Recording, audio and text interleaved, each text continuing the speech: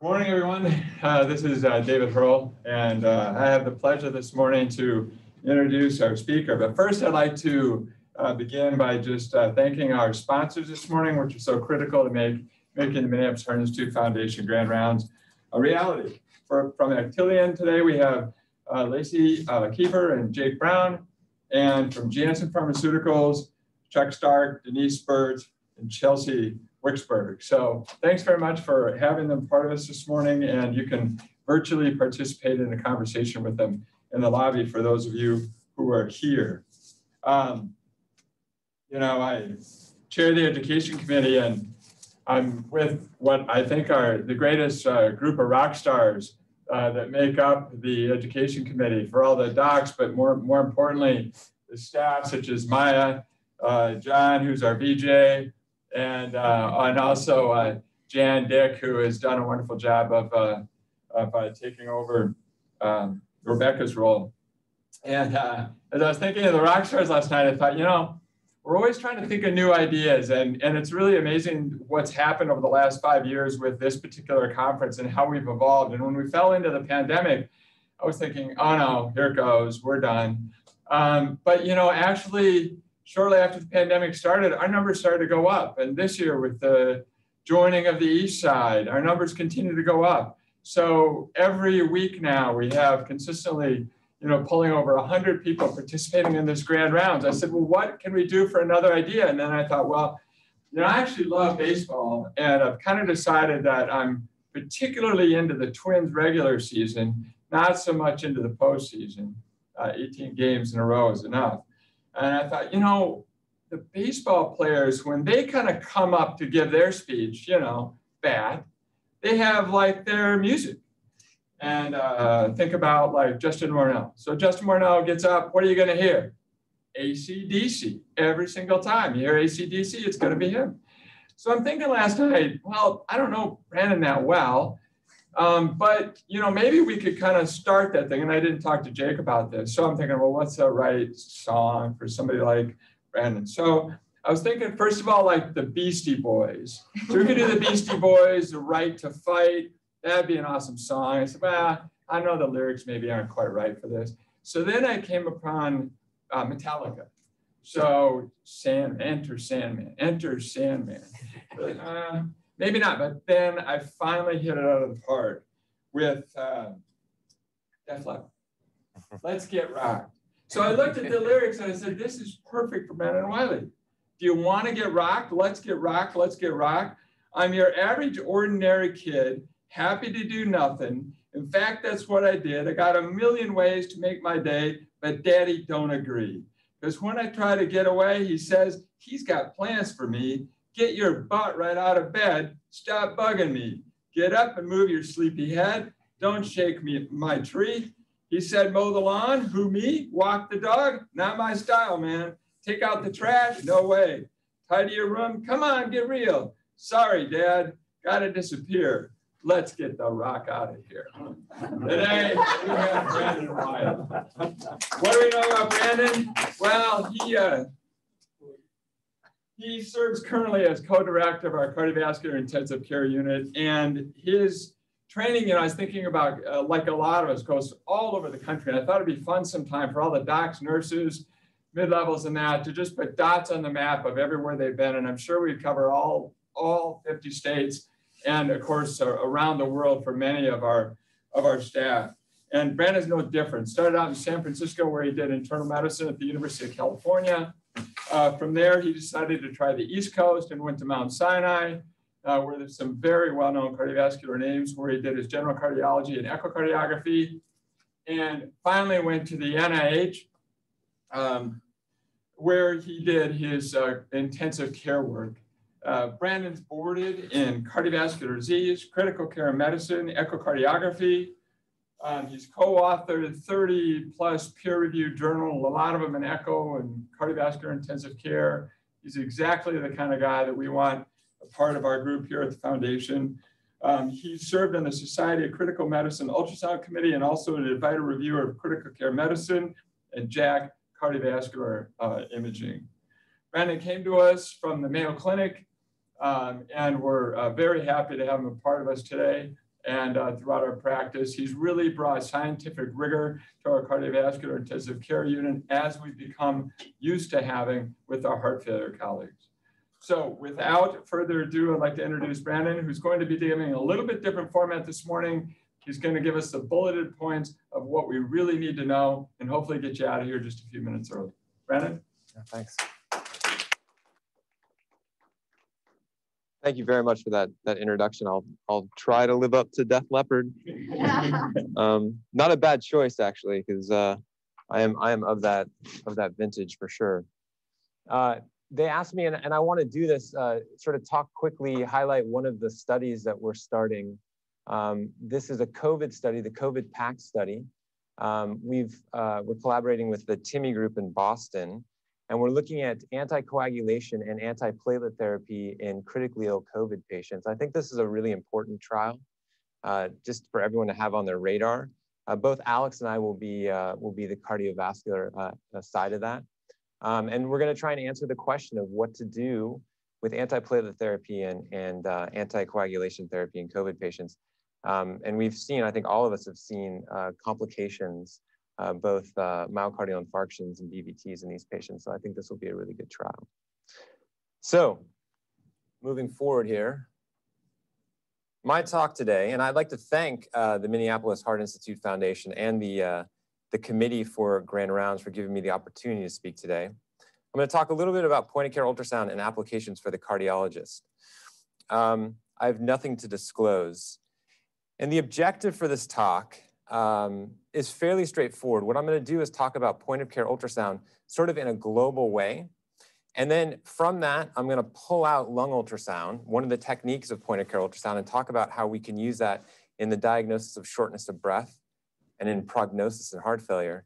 And finally, we're going to take lung ultrasound and we're going to look at how we can use it in a novel way for the diagnosis of cardiovascular disease.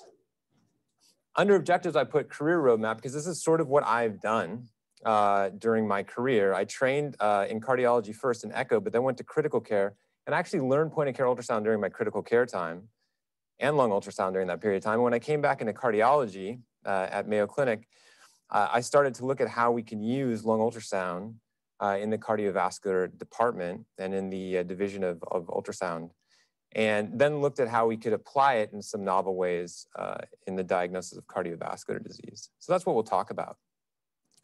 So let's start with a case. It's, I think, always fun to start with a case. And this is the patient that I took care of at my prior institution, a 55-year-old male. He presented to the cardiovascular ICU after an out-of-hospital VF arrest, was found to have an inferior STEMI.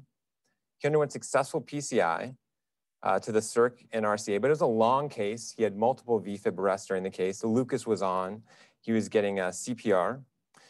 And then when he finally showed up to the cardiovascular ICU, he was in shock on multiple pressors, but also interestingly, he was profoundly hypoxic with really high peak and plateau pressures on the ventilator. And on 100% FiO2 was only satting 80%. So he came right at change of shift. I was a night person coming on, and the daytime person got an echocardiogram. And I was just standing over the shoulder of the sonographer as they were imaging. And what we see here are the findings of an RV infarct. We see a dilated hypokinetic RV, an underfilled LV. And so definitely that could be driving the shock that we're seeing. But what about that refractory hypoxia? I'm not sure that that was totally explained by that. So I did a quick lung ultrasound, and within 30 seconds of placing the probe on the right side of the chest, we were able to activate a massive transfusion protocol, get the level 1 going, and get some blood products going, because what we saw was this heterogeneous, well-circumscribed mass in the right lung field. And what that was an intrapleural hematoma due to a rib fracture caused by CPR. And the point of this case is just to highlight how the use of ultrasound at the bedside, looking outside of the heart and incorporating the interrogation of multiple organ systems, can help us make a rapid diagnosis and start therapies at the bedside. And in that sense, point-of-care ultrasound is a really important part of our practice. And we have to think about it as something outside of echo. It's an ultrasound exam that is performed and interpreted by the practitioner at the bedside. That's different than echo classically, which is performed by a sonographer and interpreted by us cardiologists remotely. Why is point-of-care ultrasound important? Well, it's important because the traditional clinical exam is difficult. And I could have, I don't know, 1,000 papers up here, all fairly old, because when we've looked at the clinical exam, it really was, you know, maybe 15 or 20 years ago. But we're just not that good at doing it, even cardiologists. And I think, you know, an interesting study was the one of 442 consecutive patients admitted to an academic medical center, where only 40% of them were diagnosed appropriately by history and physical. So what does point-of-care ultrasound allow us to do? Well, it allows us to improve our clinical exam. And there are also, I mean, the data here is growing every day. And it can be as ridiculous as students with point-of-care ultrasound do a better job than cardiologists at diagnosing a murmur.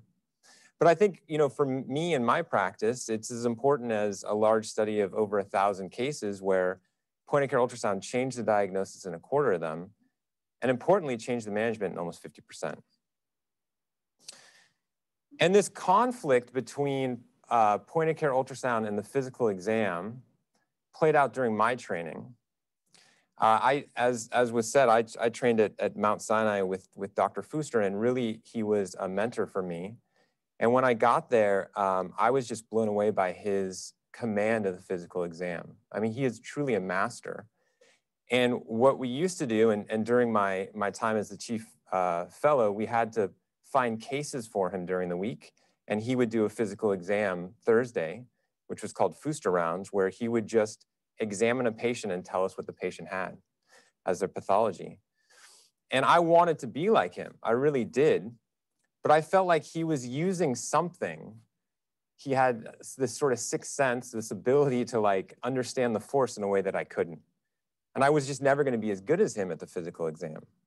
And during the same period of time, I was starting to learn echocardiography and was really trying to get very good at scanning myself and using it so that I could look at what the etiology of the murmur was or understand something about the hemodynamics. And we actually did a grand rounds together. And it was a great grand rounds where we talked about how the physical exam has sort of changed in the modern era as we've started to have some handheld devices. And so after that grand rounds, when he was taking over Jack, he asked me to write an editorial with him where we talked about what was happening to the bedside exam in cardiology. And my initial paper that I sent him was entitled Death of the Stethoscope and the Evolution of the Bedside Cardiac Exam. And I think he felt that I had turned to the dark side at that point. And I can say that because when this was actually finally published, and he sort of changed things around and decided that he wanted to have the fellows publish an editorial in every Jack episode, so it's going to be the first editorial. He actually changed the title to the handheld ultrasound and the diagnosis of cardiovascular disease of the bedside. So there was this real conflict between the traditional stethoscope and how we examine patients and kind of where we're going in medicine.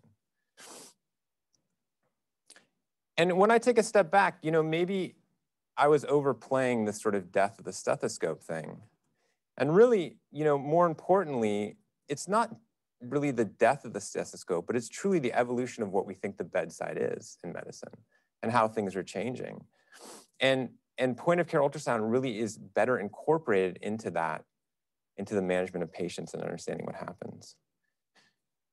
So just globally, the way I think about point-of-care ultrasound is I like to refer to it as a holistic bedside exam. And holistic meaning that it's comprehensive. I look at different organ systems in the same way that you would examine a patient using the physical exam, but I use ultrasound to do it. So for example, in a patient that comes with hypoxia, you could do a compression ultrasound to look for a DVT. You could do a lung ultrasound that shows dry lung fields. And you could do a quick cardiac look that shows a dilated RV and just make that diagnosis of a PE at the bedside. To explain a little bit more about how I think about this comprehensive bedside examination with ultrasound, in the cardiac ultrasound, I look at biventricular function, I look at valvular disease, I do some simple Doppler hemodynamics, and I look at the pericardium. For a lung ultrasound, I break it down. I look at the pleura, the parenchyma, and the pleural space. In a vascular ultrasound, of course, the IVC is part of that, but the aorta and a compression venous ultrasound is important. And then finally, with the abdominal ultrasound, you learn how to do a fast exam to look for free fluid. You can do a renal ultrasound to look for hydronephrosis, and you can even start looking at the liver to get a better feel for what the CVP is by looking at the portal vein. And so a more comprehensive exam, an example of that would be this patient who was in hospital cardiac arrest and came to the unit with hypotension, had a lot of CPR that was done, again with the Lucas, maybe a little bit mispositioned. And there was a positive fast exam. We see fluid here around the liver. The IVC is, of course, collapsing. So the CVP is low. There's a, if not normal, maybe a hyperdynamic LV. And then the lung ultrasound shows sliding. So the lung is up and there are B lines. There's no pneumothorax. So this person is hypotensive from an intra-abdominal hemorrhage. And they actually had a lacerated hepatic artery that was from that mispositioned Lucas. And you can see the blood here. And of course, this is important to do because the patient was too unstable to send to the scanner at the time. So to be able to make the diagnosis at the bedside and get things going is really important. So again, this holistic idea, if we just want to break it down and be simple, the idea is just not to be cardiac centric. It's to look outside of the heart when we ultrasound people. And we can even just take pieces of this comprehensive exam. And we can see how just the cardiac part can lead us astray sometimes. So this was a 59-year-old female who had an ICD placed. And then when she was in the recovery area, developed shock. And initially, the team that saw her said that she was in cardiogenic shock. It makes sense from looking at these images. We see that she's got a profound cardiomyopathy. Her EF is quite low. Her IVC is dilated. So a dilated IVC in someone with shock with a low EF, you would think, okay, well, they're high CVP, high cardiac filling pressures. It's a low EF situation and a low cardiac output situation. But when you add lung ultrasound to it, you pick up the fact that there is a heterogeneous fluid collection right above the diaphragm on the left side. And so this person is bleeding. And not only are they bleeding, but they've caused a tension hemothorax that is leading to that dilated IVC. This is obstructive shock.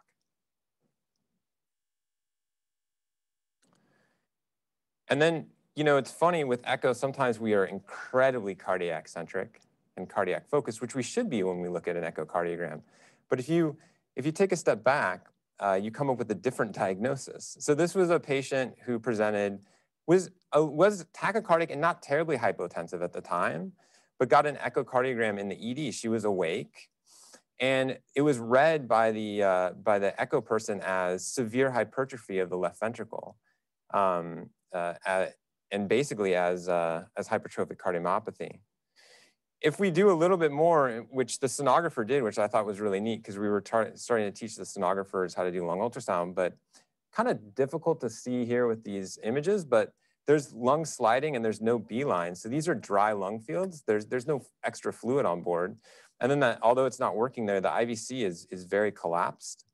And so it's not truly severe hypertrophy of the ventricle, but it's pseudo hypertrophy of the left ventricle from profound hypotension, from profound hypovolemia leading to the hypotension. And what's cool about this case is that, you know, we re-imaged the person after they were resuscitated, and you can see how the LV is changed when they actually have their actual preload on board. And what sort of sets the whole thing off here is that the RV is really underfilled when they came in. So that's a sign that the CVP was quite low. But again, sort of thinking outside of just the picture of only looking at the heart and why it's important in critical care.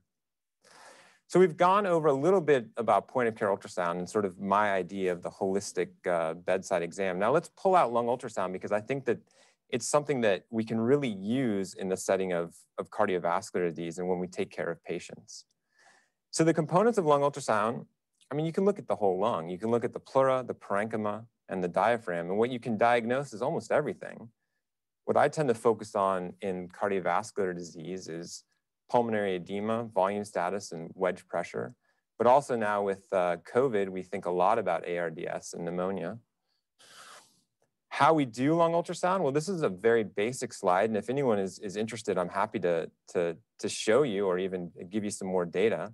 But you can scan in two different ways. One is a transverse way where you are perpendicular to the ribs and looking in the intercostal space here. What you see is the pleural line and then two rib shadows. And then if you rotate the probe into an oblique orientation where you're between the ribs, the pleural line will be elongated across the region of interest there. So really, we're just looking at the lung in the intercostal space, and the only thing we can really truly see is the pleural line. Everything past the pleura is artifact, because ultrasound is attenuated by dry lung. And so this is a normal scan. What we see here is the pleural line right here, and there's motion there. If you watch it, there's a little bit of motion. And that's the two layers of the pleura, the parietal and visceral pleura, sliding up against each other. That tells us that the lung is up. And then past the pleura here, this is the lung, but this is all artifact because ultrasound is attenuated in that air-laden space. And so when we do a lung ultrasound, I just break it down into assessing the three components of the lung. The first thing I look at is the pleural line, and I make sure that there's normal lung sliding, because if there isn't lung sliding, or if the pleural line is irregular, then there's pathology. Then I look at the parenchyma, and I try to decide whether or not there is increased density in the lung. And then finally, I look at the pleural space. So with the pleural line, we've sort of looked at already, but what we're looking for again is that motion here of the pleural line. And you can see it kind of up here. This is in the transverse view, so these are two rib shadows there. And then with a normal, dry, aerated lung, that pleural line is reverberated in the far field, and we have A lines. Those A lines are, again, just reverberations here of that pleural line. And when you have A lines and pleural sliding, you have dry, aerated lung. It's normal lung. If you don't have pleural sliding, and you don't have B lines, well, then you have a pneumothorax. And so what you can see here, there's the pleural line, but there's no sliding there. The only thing that's happening here is motion of my hand because the patient wasn't doing so well. But here you see that on the other side of the patient's chest, there's some sliding there. So this person had a pneumothorax. We use this all the time in cardiac surgery and post-cardiac surgical patients when we're looking for pneumothoraces after they pull chest tubes. This is a quick and easy way to do it without getting a chest x-ray. And we'll talk about how sensitive and specific it is for that finding. And then this has become really important in COVID, but is looking at the actual morphology of the pleural line. So here's a very nice thin pleural line. This is normal. But if you look here, there are these little areas, little nodules that have formed here. The pleural line looks irregular, right? So that's subpleural consolidations. You see that in fibrotic lung disease or in pneumonia. And this is what you see in patients with COVID. So we've talked about the pleural line. Let's talk about the parenchyma now. The parenchyma is a very simple exam. What we're looking for is evidence of increased lung density. So a normal lung is a very light, sponge-like organ. But when it becomes dense with fluid, for example, you begin to see a pattern emerge with ultrasound. And that pattern is an interstitial process. And that interstitial process is defined by the presence of B lines. These are these linear vertical, white, kind of like spotlights that resonate from the pleural line here. When you see B lines, more than 3 in one intercostal space, that's an interstitial pattern. And that's telling you that that area of the lung is dense. And that lung density either comes from fluid, inflammation, or fibrosis. That's your differential right there. And when you start to see this density spread out bilaterally in the lungs, it tells you something about the process that's going on. Why do we see B lines? We don't know. And one of the thoughts is that in a normal lung, the interlobular septa is very thin. And of course, this is all aerated. So the ultrasound waves are attenuated there. And you get these A lines, which are just reverberations of the pleural line. But when the interlobular septa is thickened, for example, when there's a lot of fluid, you get reverberation here, more and more reverberation from the ultrasound. And this bouncing of the beams creates these, they're called comet tail artifacts. But in lung ultrasound, we call them B lines. So again, increased lung density leads to these B lines.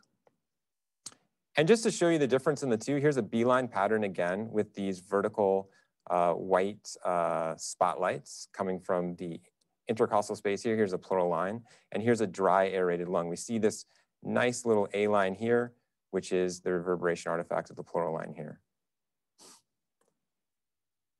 And what does this look like with a CT scan? Well, here's a dry lung. We see a normal CT scan, and here is a patient with fluid. We see septal thickening here. We can actually see the interlobular septa here thickened. And this is the ultrasound from this patient.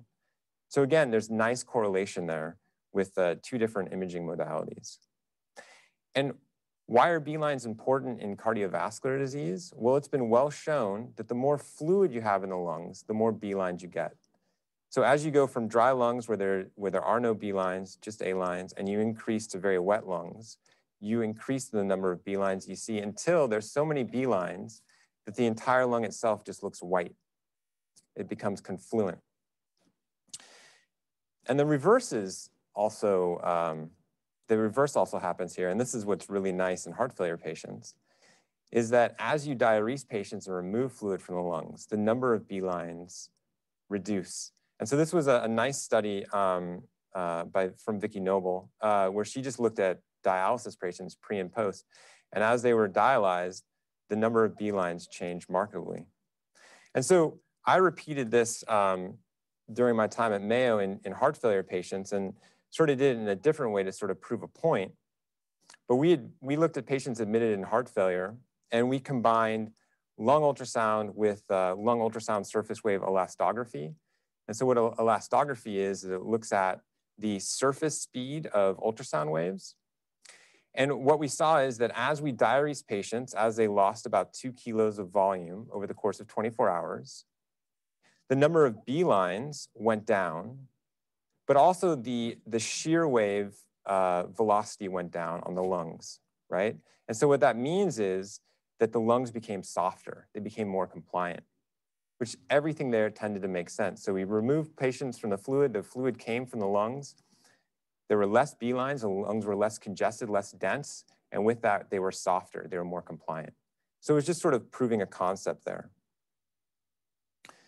And if we move away from B-lines and we think about the other finding we can have with the parenchyma of the lung, we can talk about consolidation. And again, we're seeing a lot of this with COVID. But here's a consolidated lung here. And what we see is we can actually start to see the lung when it becomes consolidated. It begins to look like an organ. And the term is hepatization of the lung because it begins to look a bit like the liver. So we've talked about assessing the parenchyma. Finally, let's talk just briefly about assessing the pleural space. Normal, you shouldn't see anything in the pleural space, right? When it's abnormal, you see fluid. And usually with fluid, there's also atelectatic or compressed or consolidated lung. So this is just some fluid here just above the diaphragm. So what does this look like in practice? Well, this was a patient that was transferred emergently to the ICU. She had come in with endocarditis of the mitral valve, and then all of a sudden became more profoundly short of breath. And her mitral valve, sort of disintegrated. And what we see here is anywhere where we put the probe on the chest, there are B-lines everywhere. So this patient has profound pulmonary edema from that mitral regurgitation. And then if we want to get really cute, we can pick on the fellows. And this was a patient who the ED called and said, look, this guy is on BiPAP, he's got a low EF, he's a heart failure admission. Because of BiPAP, he's got to go to the unit.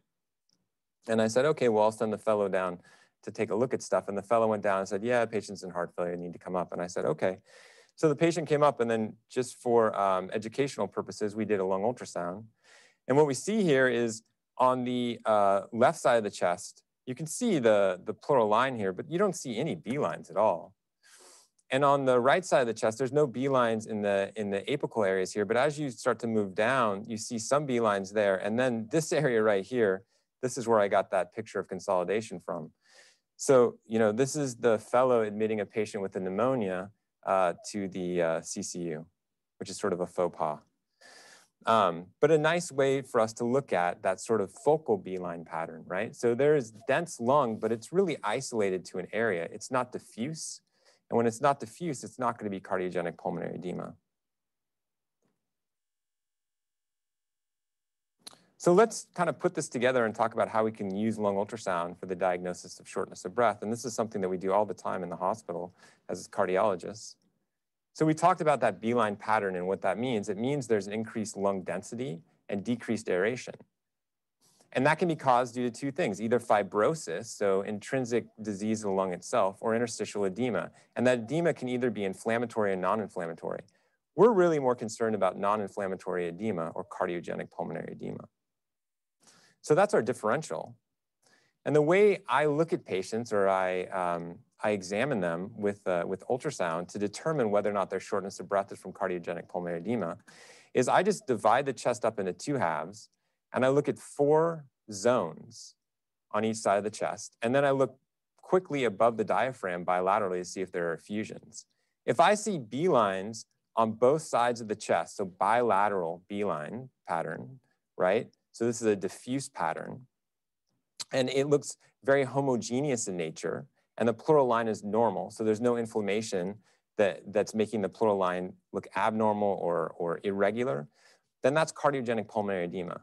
If I only see B-lines on one side of the chest, that's a focal process. That is not cardiogenic pulmonary edema. There's something else going on there. And it's either pneumonia, atelectasis, an infarct, something like that. And so how does this look? Well, here's your 50-year-old with shortness of breath, ischemic cardiomyopathy, EF of 40%. You just apply the probe across the chest. And if you see B-lines everywhere, maybe no B-lines right here because this is right over the heart, it's tough to kind of see things, but B-lines everywhere else in tiny little effusions, that patient has a bilateral ultrasound interstitial syndrome. That is cardiogenic pulmonary edema. That patient gets Lasix. But in the same patient, if they only have B-lines isolated to one side of the chest and everything else is dry, just A-lines, and maybe a little bit of an effusion in that area like we saw before, but no effusion on the other side, that is a focal process. That's not cardiogenic pulmonary edema. That's going to medicine.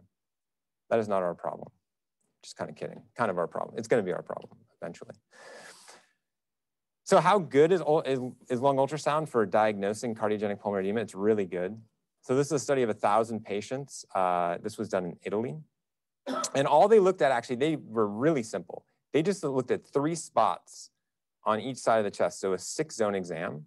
And it's just sort of going anterior to just slightly lateral. And they're looking for 3 or more B-lines. And if they have 3 or more B-lines on both sides of the chest, that's cardiogenic pulmonary edema. That's how they defined it.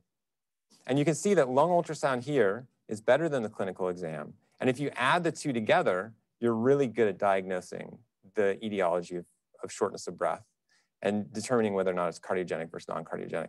What I think is really important here, and what I'm going to harp on, is that the chest X-ray is incredibly insensitive. And this is important. The chest X-ray is something that we so hold on to in cardiology. We do this all the time where we get a chest X-ray to decide if we want to continue to diurese a patient who comes in heart failure, or if we think that they're a little volume overloaded. You know, a large meta-analysis, multiple meta-analysis have shown us that chest X-rays compared to lung ultrasound are just incredibly insensitive. So if we're using chest X-rays, serial chest X-rays to diagnose a patient, we're doing them a disservice. We should just be scanning them at the bedside and determining whether or not they need to be diuresed. For a pneumothorax, this is the same sort of thing. We do this a lot with CT surgery. We get a chest X-ray after we pull the chest tubes. Again, not terribly sensitive. It's very specific. If the pneumothorax is there, it is there. But we miss it a lot of the time. Again, just scan the patient with an ultrasound. Get good at that. You don't have to get a chest X-ray. It's cheaper and easier and faster. And the data supports it. How do we incorporate lung ultrasound into heart failure patients that we see in clinic? We can perform lung ultrasound on them. And with this study out of this group at Brigham and Women's, who have done a lot of work in lung ultrasound and heart failure, we see that as the number of B-lines increase in ambulatory patients, there is more all-cause mortality and hospitalization in those patients, right? So it's a prognostic thing. These patients are not going to do well. And it's because they're walking around with subclinical pulmonary edema. And what's I think really interesting here is that you don't hear RALs in these patients. The majority of these patients, you can't hear anything, but you can see the edema because lung ultrasound is just more sensitive. And this has been repeated by the same group in patients who are hospitalized with acute decompensated heart failure. And they just looked at 4 zones, right? They just looked at 2 zones, 2 intercostal spaces on both sides of the chest. And it's very feasible. So 97% of the patients, they could get a good lung ultrasound in. And 35% of those patients had no RALs.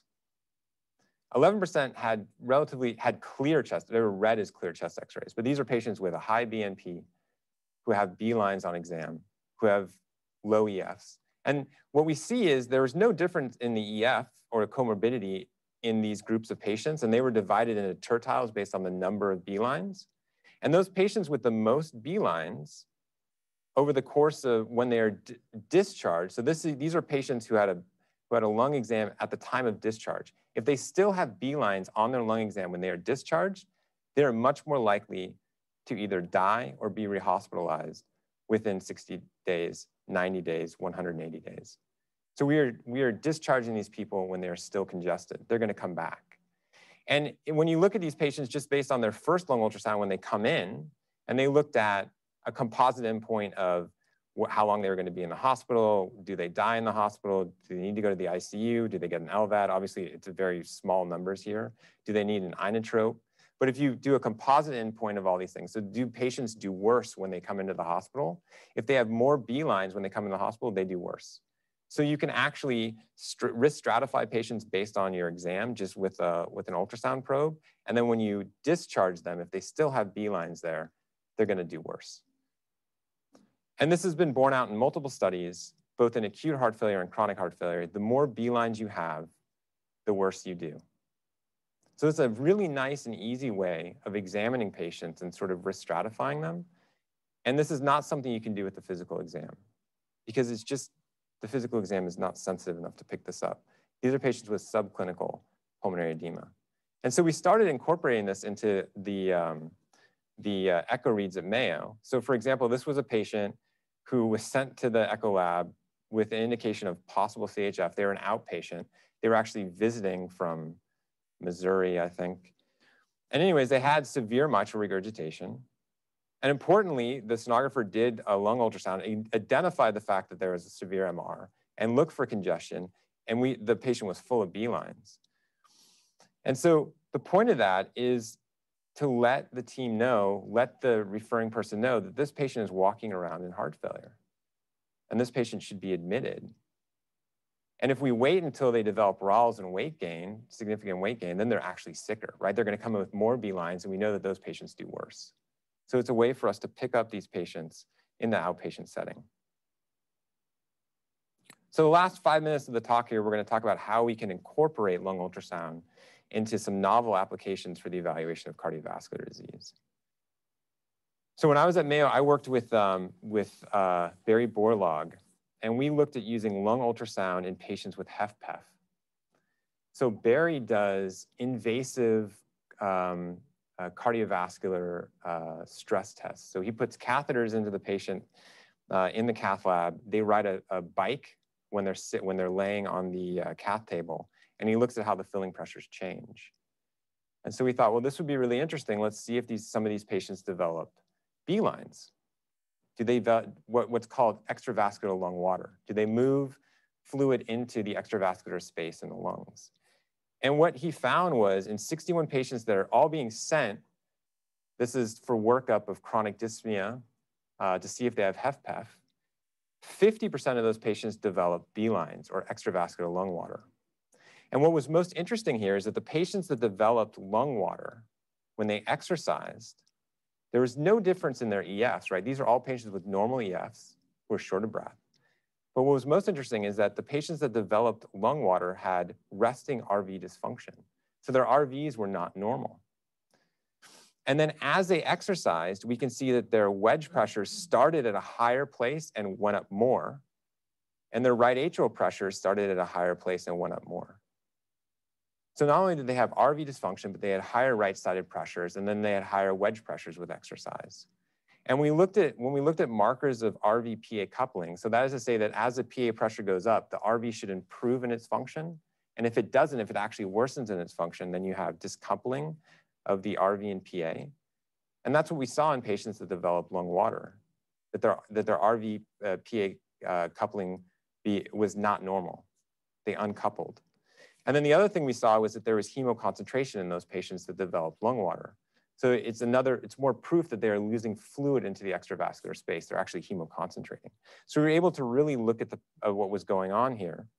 And the theory that came out of this was that there's really a two-hit process here. One was that these patients had left-sided heart failure, right? They had HFpEF. And when they exercised, they had increases in their pulmonary capillary wedge pressure, and that led to more fluid leaving the intravascular space and becoming extravascular in the lungs. And at the same time, they had RV dysfunction, and they had high right-sided pressures. And what happens in the lungs is that fluid should be moved into the lymphatic system and drained into the right side of the heart. Well, that can't happen when the right atrial pressure is high. So not only are they pushing fluid out into the lungs, but they're not draining it normally. And when you have those two processes going on, they develop significant lung water. So we said, okay, well, this is really interesting. This is cool. So, well, let's look at patients who we exercise in the echo lab. So this is a real case, the case that I actually did myself. But so this is a patient who developed anterior wall motion abnormality with exercise, right? We see the anterior wall goes down. And what we did was a lung ultrasound before and after they exercised. And what we saw in a really kind of interesting way was that with that lung ultrasound, if it plays, I hope it plays, the patient developed B lines. So they became ischemic and they beat out, right? They had B lines everywhere. And at the same time, we did filling pressures in these patients because we always did a diastolic evaluation before and after. And before the patient exercised, he had normal filling pressures with an E over E prime of 8.6. And after exercise, he became ischemic, developed B lines, and his filling pressures went up on the left side. So he developed high left atrial pressure. That led to sudden dynamic pulmonary edema. Patient was short of breath. So that was a really cool study, and we were trying to build a large database with those patients, but we got scooped by the Italians. And they just came out with this paper, I think it's like 2 months ago, but really an amazing study of 2,000 patients. And it's basically what I just explained there. They did a 4-zone exam at the lungs, and they just looked at the lungs before and after stress in 2,000 patients. And the take-home point here, just the only thing to take home is, one, it's very feasible. I don't know if I believe 100%. No offense to the Italian groups, but nothing's 100%. But what they saw is the more B lines that you develop when you exercise, whether or not you have a normal EF or an abnormal EF, the worse you do. And the mortality goes up across they used tertiles here, but no B lines, mild, moderate, severe. It goes up across the board. And you get to the point where MI and death is quite high. If you have a lot of B lines, you develop a lot of B lines with exercise, you are not going to do well. So it actually changes stress testing, right? Because when we do a stress test and the stress test is normal or abnormal, what we're doing is we're trying to think about the person's risk for having an event in the next 12 months, for example. And what this does is it changes the way we actually think about that risk. We can re-stratify people and make them higher risk or lower risk, for that matter, because some of these people, they didn't have any B lines at all when they exercised. And so finally, I'll end with this. This was a case series we put together for Jack. The other place I thought that this would be really interesting in looking at lung ultrasound was in patients with valvular disease. And a lot of times, not a lot of times, what we like to do is send patients who we're not terribly sure if they have severe valvular disease or not to the stress lab, because we want to see when we exercise them, are we able to bring out the severity of the valve disease? So this is a patient, for example, who had a mean gradient. It's kind of overtraced here, but if you overtrace it, it's around 5. She's got rheumatic disease. She's got really, at most, mild mitral regurgitation. She's got a little bit of mild AI, and she's got a resting TR velocity that gives her an RVSP of around 29.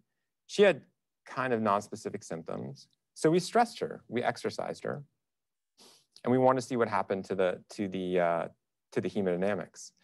And what we did is we did a lung ultrasound beforehand, and lung ultrasound shows nothing, right? So she has dry lungs when she starts exercising. There are no B lines there at all. And then we exercise her, the gradient across the mitral valve goes up significantly to 20, 22. As typical, I mean, it's hard to get the gradients here. The heart's moving. This patient's on a bike, but it's difficult to do. So the sonographer, I think, is being optimistic here at making some measurements about what the TR velocity is. But let's say it's somewhere between, this is around 40, maybe higher, kind of unclear. And so what does the lung ultrasound show us? Well, in kind of a remarkable way, the person develops B-lines everywhere, right? So what it shows us is that mitral valve disease is really significant, and that shortness of breath the patient develops is because that left atrial pressure spiked as they exercised, as that gradient in the mitral valve went up.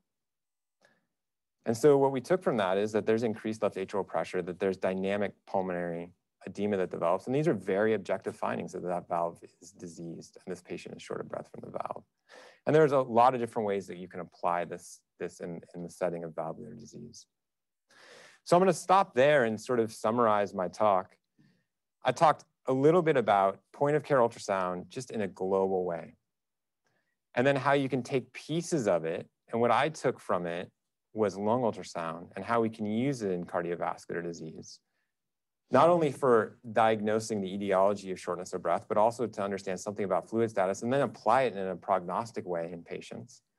And then finally, we can start to use it in a novel way when we evaluate patients with cardiovascular disease. We can start to think about changes in filling pressure. We can look at prognosis with stress echo. But it's a whole new way, I think, of looking at how we do things in cardiology using ultrasound, and something that we all can embrace. So I'll stop there. All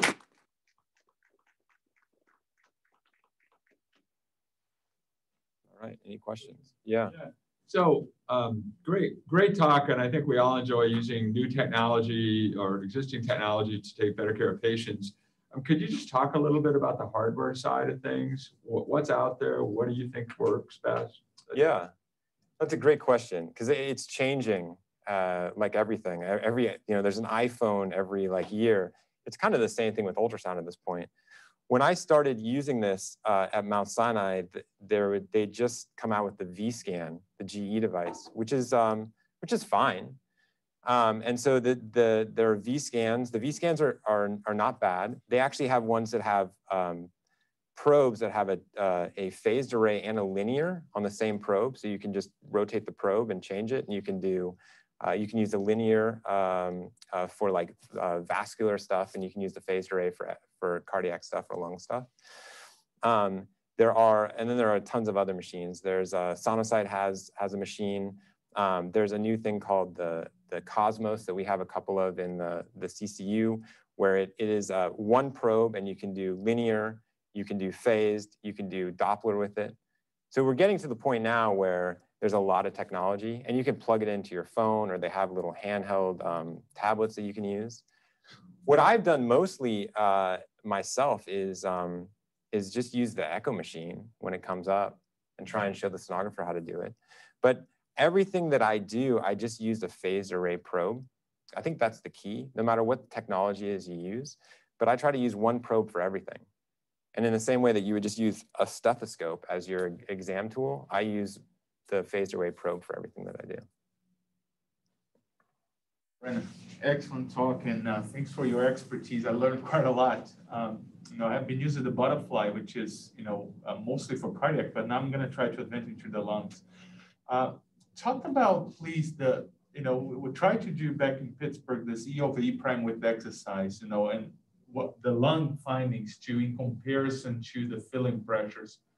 Would you get both? If you were to stick one right after the exercise, how would you see that being applicable? Yeah, the question was using E over E prime and lung ultrasound during exercise for filling pressures. So so the diastolic stress test is something that was something we did all the time at Mayo, and it was JO's thing. And we used the medial E prime and then the E wave, and we used greater than 13 or 14 or so. It can be really difficult. And so that was kind of the reason of looking at lung ultrasound, is that lung ultrasound is much more feasible. You can get it in almost everyone. And so the idea was to compare those two. If there are actual signs that the filling pressures go up, do we see the change with lung? And that was why we wanted Dr. Borlaug to help us, because that is the gold standard. He has a catheter in the patient, and he can tell us what happens with the pressures. So the way it works is that diastolic component of the stress test has to be done really quickly, right? So you do the walls first, then you do TR, then you do the diastology. B-lines last for minutes. So you can do the entire test and the B-lines will be there 5 minutes afterwards. That's what we found. So it just makes it a little easier. And it's pretty quick. So it's a quick way to look at things, and you don't have as much of a time crunch to be able to get everything done. Do you think 4 zones, 2 in each side or 3 in each? I mean, that's what's been shown. I think that sometimes I always want to do more zones, like look at all the lungs, and that can confuse you a little bit if you're just spending so much time. What I found is you see the most B-lines in the axillary space. So that's really sensitive and maybe a little less specific. If you see B-lines anteriorly and the patient is supine, then that's a real finding. That's a little less sensitive, but very specific. A couple of online questions. So the first of which, are there false positive B-lines on lung echo? False positive. Yeah, okay, so the false positive B-lines, I guess the way to think about that is, can you see B-lines with the normal lung? And the answer is yes, you can. The difference between normal and abnormal is the number of B-lines that you see. So in one intercostal space, if you see an isolated B-line, that can be a normal finding. It's when you start to see multiple B-lines, and usually what the literature says is 3 or more, then that becomes an area of the lung that has increased lung density that's abnormal. You can also, it's very normal, like I said, the more dependent you get in the lungs, the more likely you are to see the lungs a little bit of atelectasis in just a normal lung, and that will cause some B-lines as well. But it's the number that tells you something and the pattern. One thing that I remember from my internal medicine training, we did a lot of bedside ultrasound, is that you can't have a fake out in that a fibrotic lung or an emphysematous lung can have a lot of B-lines, but there's not necessarily a lot of fluid there. So integrating the IVC as well can be another marker to show that this actually is volume and fluid overload rather than just poor lung. Yeah, and it's a really great point. Again, B-lines just tell you something about the parenchyma and the density, right? And so with the fibrotic lung, it's the same thing. The density has changed, and so you see some B-lines. So you do have to put it together with the clinical picture. So the case example which you showed, just to take that as an example, how does this B-lines correlate with the treatment? For example, if that patient had undergone mitral valve replacement being rheumatic, and you had done the test 3 months later or 6 months later, will it correlate with loss of B-lines? Has there been a validation of how B-line correlates? It's really amazing. The last time I gave this talk, Dr. Crestanello asked the exact same question to me. And it was a patient that he operated on. So that's the funny point. He doesn't know that. No, I mean, we hadn't had the chance to look at that yet. I think these are all the places, if you think about this and you think about the potential of this diagnostic modality, you can apply it in a lot of different ways, right? You could look at patients with prosthetic valves and see, I don't know the answer. We don't exercise a lot of those patients. So it would be really interesting to see. Absolutely. Just a couple more online questions, 2 more here.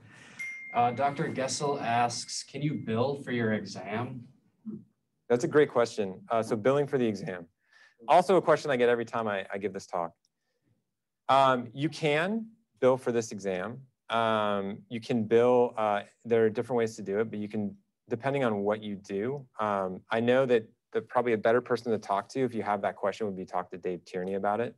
And he's really the leader of bedside ultrasound here at Allina and one of the leaders nationally. But it is something that you can bill for. It's billed separately from echocardiography. I don't bill it because I use it as part of my exam on patients, but you can do it. Excellent, thank you very much. The last online question comes from Dr. Hauser, who asks, can you talk about the use of point of care ultrasound outside of the ICU, for example, in the clinic or just routine use?